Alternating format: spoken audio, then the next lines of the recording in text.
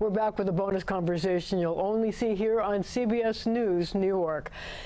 What I didn't ask you about on the earlier parts of our show was about crime on the subway and how you're doing in stopping it. Listen, breaking news, May was down 13% over 2022. So that's very positive. Year to date, the first 5 months of 2023, we're down 9%. The impact of the governor and the mayor's subway safety initiative is really recognizable. And, we've had some high profile incidents that have gotten people alarmed, and I feel for the people who are involved, and I also feel for people who see that and it worries them. But the big picture is you're very safe on the New York City subway system, and there are literally 3 crimes a day that involve any kind of violence or threat, and on 4 million riders, stats are pretty good. So the extra cops are making a difference? Totally. They really are. And we got a great police chief in Keechant Sewell, and we got a great transit bureau chief and a guy named Michael Kemper. And he was a go-getter, and we're pushing those cops out. So one of the features of exclamation point has been to throw some questions at you from people in the street who have things that they want to ask you. So our first question has to do with cleanliness. Instead of focusing on making this pretty, why don't make it clean so we don't have so many rats everywhere? Is it possible to clean the subway stations a little better? They're really disgusting. Answer?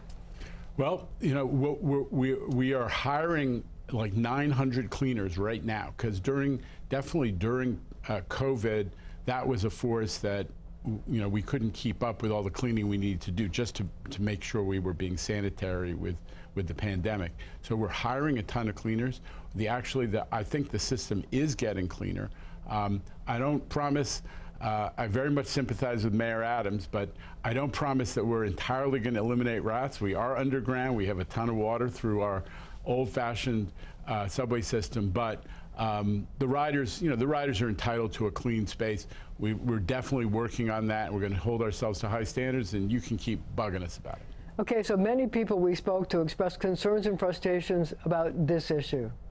I want to know why you refuse to get rid of this homeless situation. You're part of the problem. If you're not part of the solution, you're a part of the problem. As the nuns would say. Okay. Homeless. Listen, it's a real issue. We have been working really closely with the NYPD. What I think the commenter doesn't know is that every night, all over the subway system, we set up operations at the end of line where we meet the trains. There are always a couple people on every train, not in every car, but a couple people on every train who are sheltering there, and we have outreach workers and clinicians and nurses and social service professionals go to them and try to get them into the shelter system or to get into services. We also have cops there, because if people are acting out, if they are in that category of people who are a danger to themselves or to others, as Mayor Adams has emphasized, they need to be taken out, against their will, even if necessary. So we're doing a lot. The numbers have actually gone down, but I'm sympathetic. I think that everybody wants to be able to sit down, and when you see someone lying down on the train, that's a problem. Our officers at MTA, but also the NYPD, are under instructions to enforce the rules of conduct. No lying down, no acting out, all that kind of behavior. We want to make it much better for the riders, and I think it's a fair point. Last question. A few people had suggestions, believe it or not, to prevent fare evasion. Let's listen.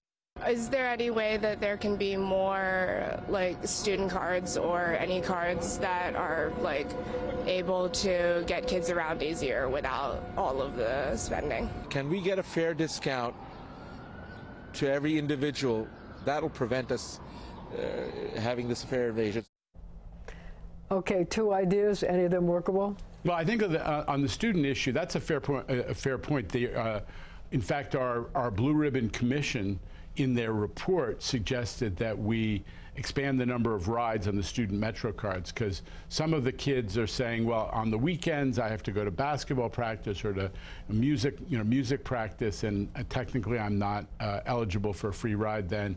or after hours and so on. So that's something we're looking at. The city actually is our partner in determining what the student Metro card will allow. But I think that the point that the commenter made is one we're going to look at.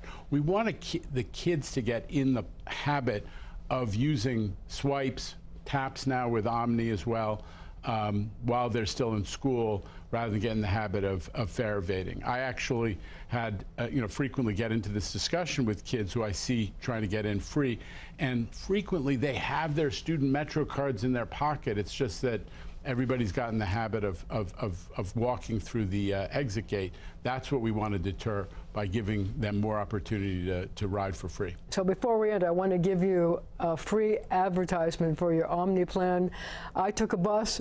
I used my watch. I tapped it. It was amazing. So thank you for that, and thank you all for joining us as well.